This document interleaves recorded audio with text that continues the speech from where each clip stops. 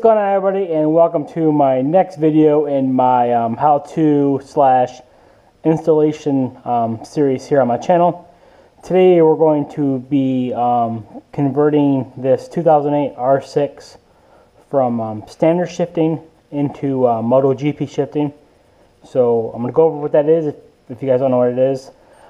Standard shifting on a sport bike, it's one down for first and then 5 up for 6. So 1, 2, 3, 4, 5, 6. And the Moto GP is the opposite. So it's 1 up, and then 5 down. So 1 and then 2, 3, 4, 5. I've heard a lot of people saying good things about it. So I'm going to go ahead. I'm going to convert it here on my R6 today, and we're going to give it a try, and I'll make a video on how I like it compared to regular shifting. So for this, you're going to need a 10mm open end wrench, a 4mm Allen, you need a marker, and you're going to need some kind of file to file just a little bit of your fairing right here, so it doesn't get in the way with your shift linkage. So let's get to it, guys. Come up here, take your 10mm open end wrench, undo this little bolt thing here on your shift linkage, which is right here. Undo that, that's 10mm. Put that to the side. And take this 4mm Allen right here.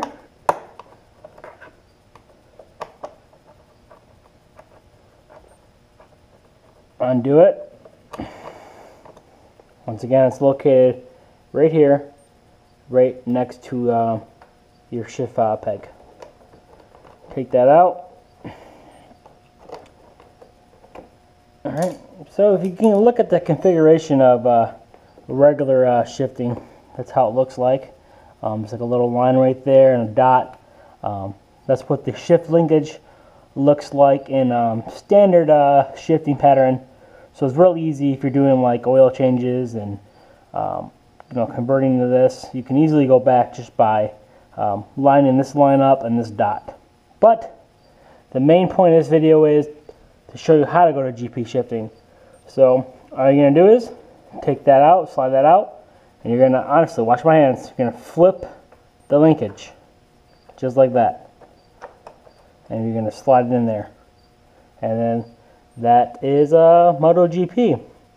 Now, I was talking about how you are going to need to file just a little bit of your fairing away, just so it does not get in the way of this shift linkage. So what I'm going to do is I'm going to make a little mark, just so I know how much to take out. And then I'm going to use my file, and I'm going to file that away. I'm not going to make you guys suffer from that noise and sound, so I'm going to cut the video here, and then I'll come back and we'll finish the video off. So stay tuned. Alrighty, guys, I am back from filing away that little portion of the fairing. As you can see, can't really tell unless you're really up on it. I did that because with the we're switching to Moto GP shift. Without doing this, you're going to rub against this fairing, so I don't want nothing to interfere with that. So I just made a little modification to it. Not a big deal. I think it looks sweet. So all that's left to do, guys, is put your bolt back on your shift linkage and your little Allen bolt back in your fairing here. So just to make a note, instead of coming from the top as you did when you had standard shifting, you're going to come from the bottom on this GP shifting. So I will show you that. We'll just put that up in there. Alright. Line it up. There it is. And we will tighten it down. Alright. And take your Allen bolt. Put that back in there like that. And you tighten her down.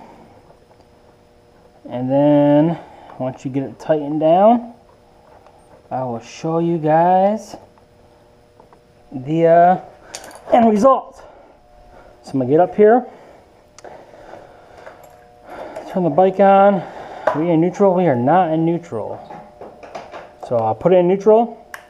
I'm gonna start the bike, and kickstand fail. I always freaking do that. And then there you go.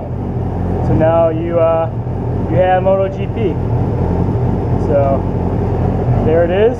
Here's your neutral light, and then one click up is Moto GP, and then the rest will be 5 down. So yeah, guys, I hope this helped. Follow my steps, and then just make sure you put your kickstand up when you go to test it out.